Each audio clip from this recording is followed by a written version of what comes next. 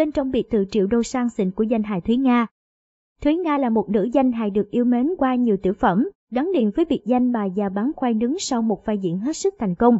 Cô từng gặt hái nhiều giải thưởng trong sự nghiệp nhưng lận đận tình duyên. Trải qua biến cố trong cuộc sống, Thuý Nga hiện tại có cuộc sống an nhiên bên con gái người khác.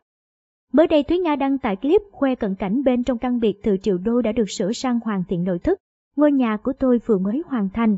Nói thật, mang bầu có con còn khỏe hơn, có được một căn nhà mà cực quá. Mình làm từ từ, từng công đoạn, chưa đến khi hoàn tất cũng hơn 1 năm trời, Thuý Nga chia sẻ. Cô hân hoan mời khán giả cùng dạo quanh ngôi nhà. Ngay từ bên ngoài, trước khi bước vào nhà là một khoảng sân rộng để xe hơi. Thuý Nga cho hay cô không dành quá nhiều thời gian để chăm cây nhưng cây cối xung quanh vẫn tươi tốt, nhiều hoa. Biệt thự rộng khoảng 500 m², thiết kế hiện đại với màu chủ đạo là trắng. Nội thất đều được mua mới theo ý muốn của Thuý Nga. Phòng khách vừa lãng mạn vừa ấm cúng, đồng thời cũng mang nét nghệ thuật. Trong không gian này được bố trí hệ thống lò sưởi để tạo không khí ấm áp trong những ngày đông. Cùng với đó là chiếc piano đắt tiền đặt ở phòng khách. Nữ diễn viên chia sẻ thêm, mặc dù Thuý Nga là một nghệ sĩ hài nhưng bản thân rất thích tiếng đàn. Ở Việt Nam, nhà của Thuý Nga cũng có một chiếc piano. Tại Mỹ, Thuý Nga cũng đặt chiếc piano này để sau này nơi đây là điểm tụ tập các anh chị em nghệ sĩ, những người có móng nghệ thuật tới để đàn hát vui vẻ. Thuý Nga cho hay chị chọn phong cách đơn giản cho phòng khách với màu chủ đạo là gôm, vàng và màu bạc. Đặc biệt, nữ danh hài rất yêu thích những chiếc đèn chùm pha lê và diamond, kim cương làm điểm nhấn.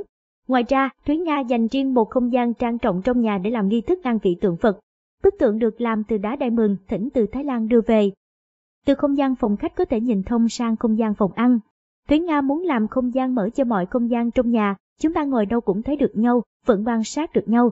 Ngồi ở phòng ăn vẫn xem được tivi, nữ diễn viên chia sẻ. Căn bếp rộng rãi được nữ chủ nhân chọn lựa bằng kính đặt ở giữa theo phong cách hiện đại cả về màu sắc lẫn kiểu dáng. Ngoài ra, từ phòng ăn có thể nhìn view ra ngoài vườn tràn ngập ánh sáng.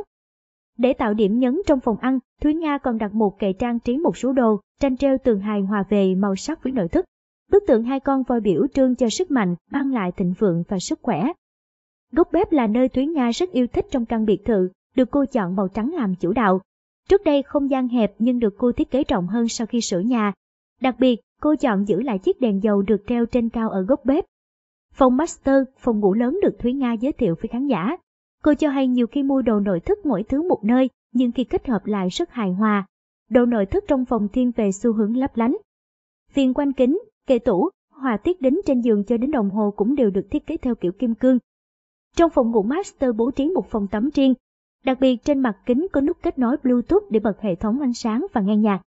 Trong căn biệt thự có nhiều phòng ngủ được thiết kế vừa hiện đại vừa lãng mạn, xinh xắn. Màu chủ đạo là màu bạc, họa tiết kim cương trên giường thuộc về sở thích của nữ chủ nhân. Thuý Nga cho hay đây đều là hàng Việt Nam xuất khẩu. Trong phòng ngủ nhỏ cũng có phòng tắm riêng. Đi tiếp lên tầng trên, Thuý Nga tiếp tục giới thiệu thêm nhiều phòng ngủ trong biệt thự có không gian lãng mạn.